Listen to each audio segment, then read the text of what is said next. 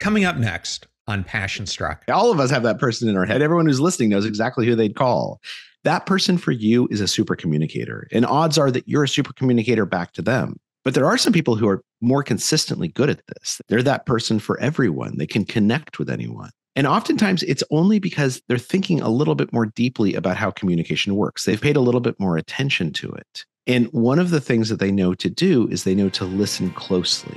Welcome to Passion Struck. Hi, I'm your host, John R. Miles, and on the show, we decipher the secrets, tips, and guidance of the world's most inspiring people and turn their wisdom into practical advice for you and those around you. Our mission is to help you unlock the power of intentionality so that you can become the best version of yourself. If you're new to the show, I offer advice and answer listener questions on Fridays. We have long-form interviews the rest of the week with guests ranging from astronauts to authors, CEOs, creators, innovators, scientists, military leaders, visionaries, and athletes. Now, let's go out there and become Passion Struck.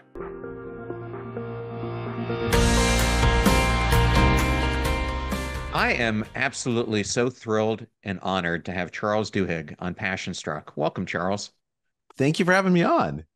Oh man, I've been wanting to have you on for so long. I've loved every one of your books, and the one that we're discussing today, which I'm going to put right here, Super Communicators, is just as awesome as the last two. Oh, thank you. That's really kind of you to say. Charles, you and I were introduced through a mutual friend of ours, Katie Milkman, who co-leads the Behavior Change for Good initiative with Angela Duckworth. What got you interested in the power of behavior science?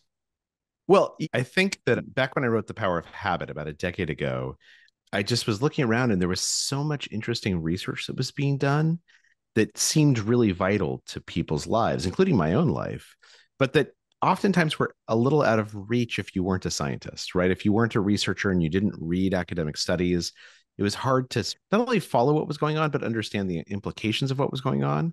And so I wanted to help remedy that. And because I'm a journalist, the thing I can do is storytelling. And I believe really strongly that the best way to remember an idea is to embed it in a story, because it's the story that we end up recalling.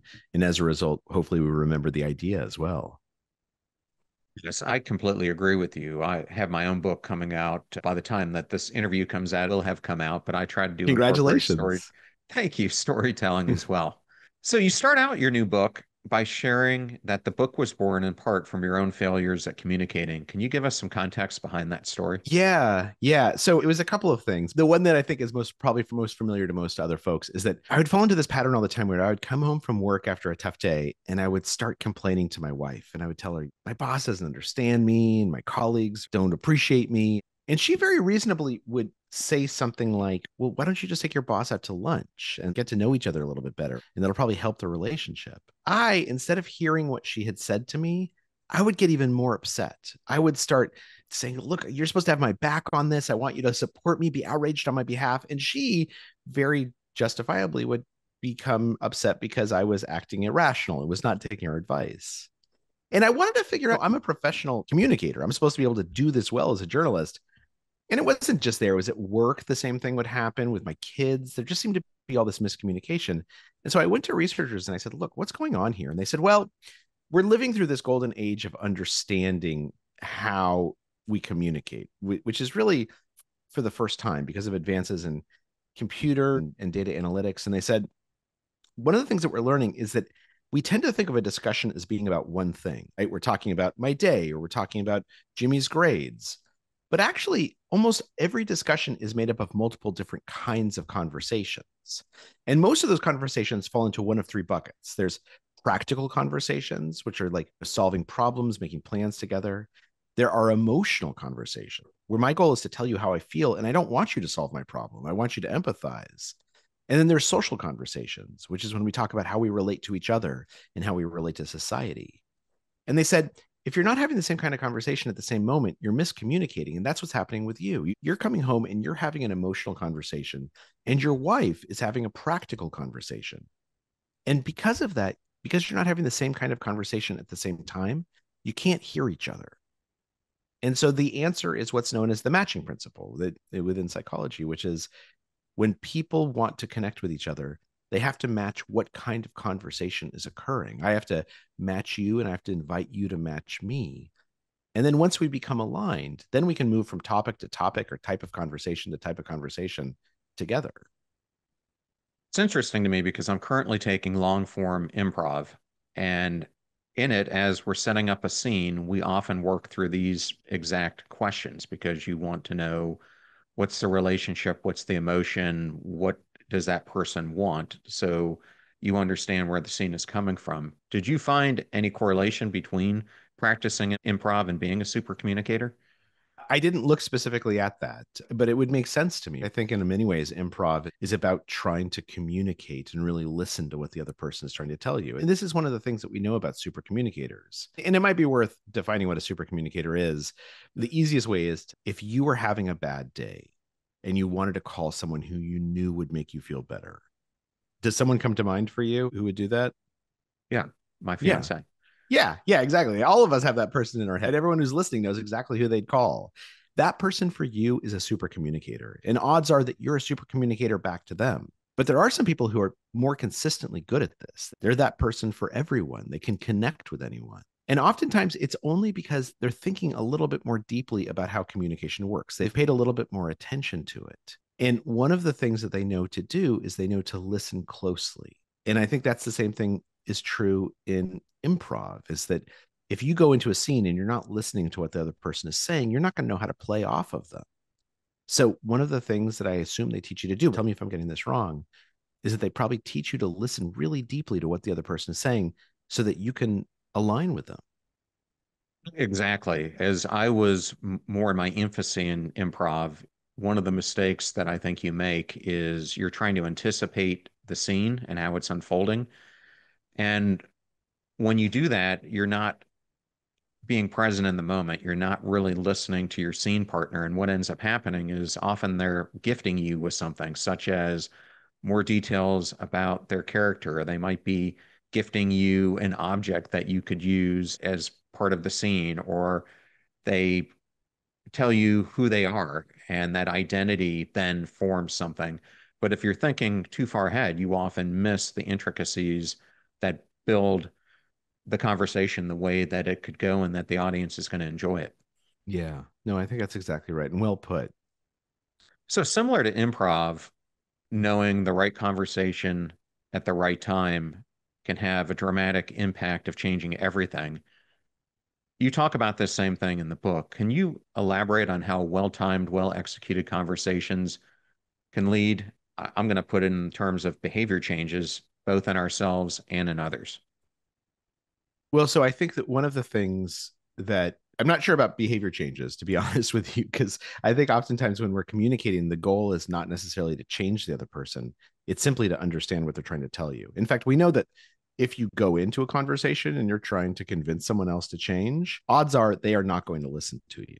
So there's a chapter in the book about the anti-vaxxers and what happened during the COVID pandemic. And initially, when the vaccine was released and there were people who refused to get the shot, the CDC's first guidance was simply educate them. Like these are people who clearly don't understand that this is an important drug, that it can help their lives. So doctors, when they come into your exam rooms, just give them the facts. If you give them the facts, then they'll change their mind. And of course, that was a complete failure. Every doctor knew that was going to be a failure. They had been interacting with people who refuse vaccines for years. And it's not that they don't know the facts. They've done hours and hours of research on their own on the internet. Now, some of that research is probably not the most stellar and peer reviewed, but they believe that they know the answer. And so what the CDC very quickly said is the difference here is that instead of trying to convince people that they should get the shot, you should use something called motivational interviewing. And motivational interviewing, many of your listeners probably know, is a method of asking questions that get someone to understand the complexities of their own beliefs. And at the core of that is this belief that because all of us contain multiple identities, I'm a white man, but I'm also a father, and I'm a journalist, and I'm someone who cares about the climate, and I'm a Democrat, and I'm a fiscal conservative. Because I contain all of these different identities, if you draw all of those different identities out, first of all, it makes me feel seen and heard. But second of all, it gives me an opportunity to see an issue like vaccines from different perspectives. Because the truth of the matter is, all those different identities might nudge me in different ways. And so the goal is not to change someone's mind when they come into that exam room. The goal is to get them to engage with the question a little bit more deeper.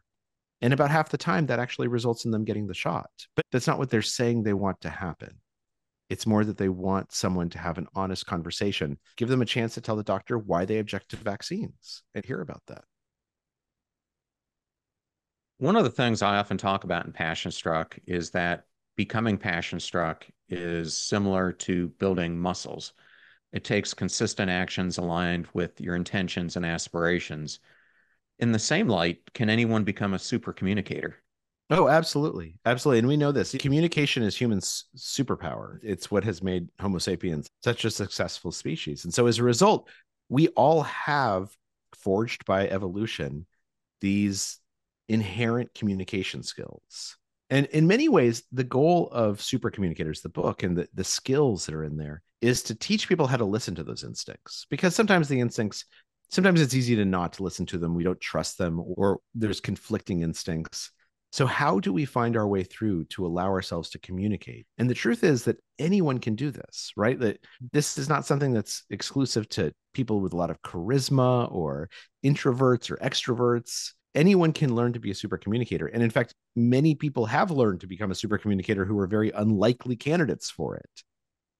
And maybe a follow-up to that, because I want to tie this into habits. Your previous New York Times bestselling book, The Power of Habit, which you referenced earlier, delved deeply into how habits shape our lives. In your current work, Super Communicators, do you see a relationship between our communication habits and the habitual ways of communicating and how that impacts our effectiveness in communicating with others? Yeah, absolutely. Communication is a habit. And so super communicators have simply developed slightly better habits. So, one example of this is that we know that super communicators ask 10 to 20 times as many questions as the average person. Many of the questions don't even register as questions because they're things like, what'd you think of that? Or, hey, what did you say next? Or why'd you do that? These little almost throwaway questions that invite someone else in, they invite other people to speak. But then there's some questions that are more powerful than others. And within the psychology literature, these are known as deep questions. And Nick Epley at the University of Chicago is one of the foremost researchers on this. What a deep question does is it asks someone to describe their values, their beliefs, or their experiences. And the thing about a deep question is that it really gives us a chance to see the other person and to make them feel seen. And they're easy to ask, right? We tend to think of them as maybe too hard, but the truth of the matter is that, if you bump into someone and you say, oh, what do you do for a living? And they say, I'm a lawyer. And you say, oh, did you always want to be a lawyer? Like, what made you decide to go to law school? Do you love practicing the law? Those are three deep questions. They're asking that person to talk about their values and their beliefs and their experiences, but they don't seem overly familiar. They don't seem overly intimate. And then if I listen to what that person says and I reciprocate with some insights about myself, that's when we're going to begin to connect with each other. Thank you for sharing that. And you jumped a little bit ahead of me. I'm going to go back to some of the stories that you talk about earlier in the book. And I want to start out by talking about Jim Lawler and his journey at the CIA, because it was interesting to me reading your story about him, because I went through the hiring process to join the CIA and was also similar to him, put through the series of exams that honestly made me feel like crap, because they all seemed designed to figure out what I didn't know more than they did what I did know. But Jim ultimately got an offer, ends up going to the farm. And what he found out was that working for the CIA was really a communications job. Can you explain why? Well, that's what the CIA does. They go out and they try and learn as much as they can. And the best way of learning is to have conversations with people. When Jim Lawler, he joined in the early 1980s and he was sent to Europe to recruit overseas spies, essentially to find people who work in foreign embassies and see if they would share gossip with him or would share information. The only way you do that is by having conversations with people. And you're asking someone to take what could be a suicidal risk. And in order to do that, they genuinely have to believe that your values align with theirs and that you are there for them, that you will keep them safe. You will do anything to keep them safe. The way we prove that is through conversation. That is how we get to know each other. That is how we learn to trust each other. That is how we learn to believe each other. And so the CIA's job as a CIA officer overseas, Your job is to have conversations. And not all of them are in like dark parking lots with anonymous people. A lot of them are conversations that you have at an embassy or at a party where you're just getting to know someone and you're asking them a question. It's not even like you're looking for a secret. You're just saying, look, I need to tell my boss what to make of this guy who's coming in. And I know that you've worked with him before. Can you give me some insights on just how this guy works? Those conversations are really valuable and important. And that's what the CIA does. The CIA has conversations so that they can learn the information we need to know to make the world hopefully a safer place. Hopefully, the FBI is based on the art of communication as well, because I would Yeah. think that would be critical important to a special agent's job. Charles, there's a famous conversation between Albert Einstein and Charlie Chaplin, and it goes something like this. Albert Einstein says to Charlie Chaplin, "What I most admire about your art is your universality. You don't say a word, yet the world understands you." To which Chaplin replies, "True, but your glory is even greater. The world admires you even though they don't understand a word of what you say." And this makes me think about why people click and why some people, but not others, get along. And it's one of the great unresolved mysteries of science. Can you maybe explore that a little bit?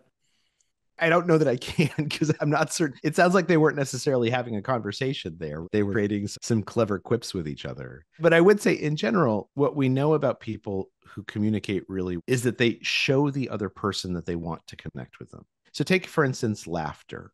80% of the time of the laughter that we experience, when we laugh, 80% of the time, it is not in response to something funny. It's because somebody has said something and we show them that we want to connect with them. And when they laugh back, they're showing us that they want to connect with us. It's almost automatic. Right? And so if Charlie Chaplin and Albert Einstein were talking to each other and one of them laughed, the other one probably would laugh back. Now, they might have said something funny and they probably didn't, because I don't think Einstein is the funniest guy on the face of the planet. But that laughter is an expression of, I want to connect with you. And that's what super communicators do, is not only do they genuinely want to understand other people, they show them that they want to understand. And as a result, those people feel more trusting of them.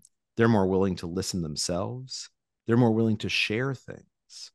And that's really at the core of this, that connection is vitally important. And that oftentimes the first step is just showing someone that we want to connect with them. That's interesting. Going back to improv, during one of my last classes, our instructor, who's a university professor, was talking about Oppenheimer. And as they were going through the Manhattan Project, a lot of the scientists were not listening to each other. And so they actually had this group of scientists start doing improv together because they couldn't permit each other to think that their views weren't correct. And by going through and understanding the philosophy of yes and, it actually allowed them to start yes anding when they were having scientific discussions and change the whole parameters. It's And interesting. I want to use that as a lead in because whether it's successful endeavors like the Manhattan Project or happily married couples or negotiators who we see as successful, politicians who are persuasive, from the world I come from, executives who are influential, they're basically all effective communicators. Are there four basic rules that they all follow to create these effective communications? Well, I would say that in general, they're probably doing a handful of things. And one of them is that they're paying close attention to how the other person is speaking and what they want to speak about. They're looking to match the other person. And then they're also inviting them to match themselves. And sometimes that means listening for, if you ask someone, before a meeting starts, how was your weekend? And they say, oh, it was great. My kid graduated. It's really easy to say, oh, congratulations. And then let's get on to the budget now. Let's get down to business. If you really want to connect with someone, if you want to match them, you might say, oh, that's amazing. What did it feel like watching him walk across that stage? That must have been fantastic. You're matching that person, and it only takes 30 seconds, 45 seconds to have that conversation. But you've shown them that you want to match them. And in return, they're going to want to match you so that when you do get down to business, they're going to be ready for it. That's the first thing that I think people are doing. The second thing that they're doing is they're asking themselves what this person wants from a conversation. And equally importantly, what do I want from a conversation? There was a study that was done where they looked at people who work within investment banks. And this is a company where people would fight with each other all the time. They would scream and yell. And so for a week, these researchers asked every person who worked in the bank, to write down on a card before each meeting one sentence, just describing what they hope to accomplish in that meeting and what mood they hope to establish. My goal is to work out a budget for next year, but I want everyone to be on board and agreed that we've come to consensus and feel good about it. Most of the people would just write this on a card and they'd stick it in their pocket and they would never think of it or mention it again. But they found that when people did that, the incidence of conflict at that firm went down by 80% during that week. And it's because people not only knew what they wanted out of a discussion, other people were prepared to say what they wanted as well. And think about how many times we go into a discussion and we don't actually know what we want out of it.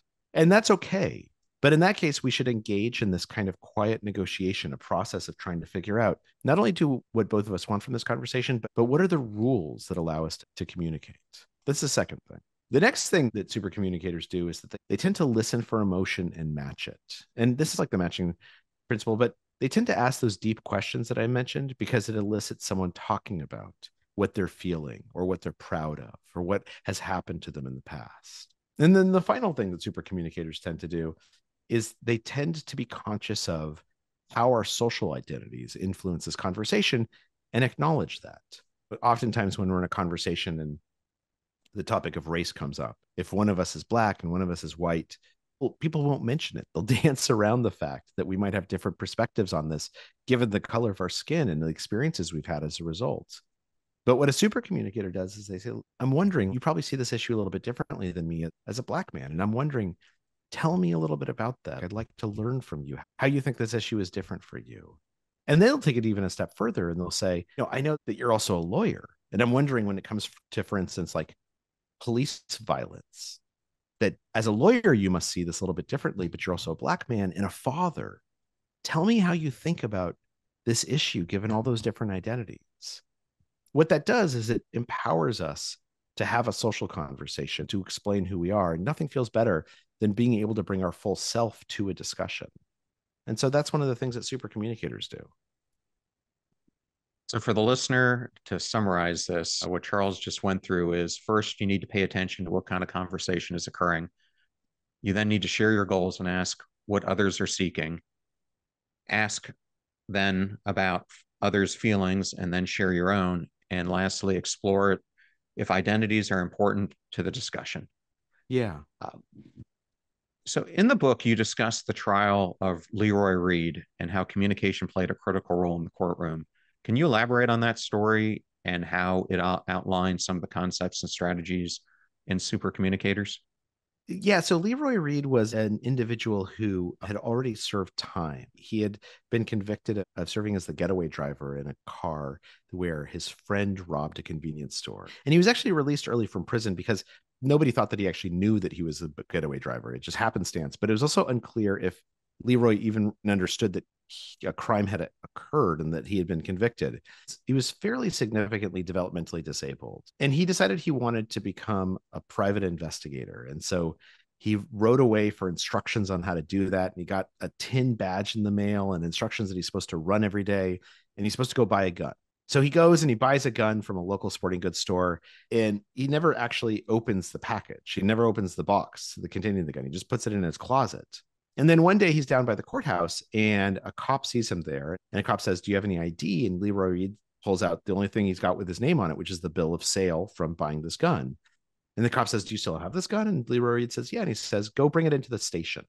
So Leroy Reed goes and he gets the box, again, doesn't touch the gun, brings it into the police station. He gets arrested because it's against the law in Minneapolis for a convicted felon to own a firearm. So he goes to court.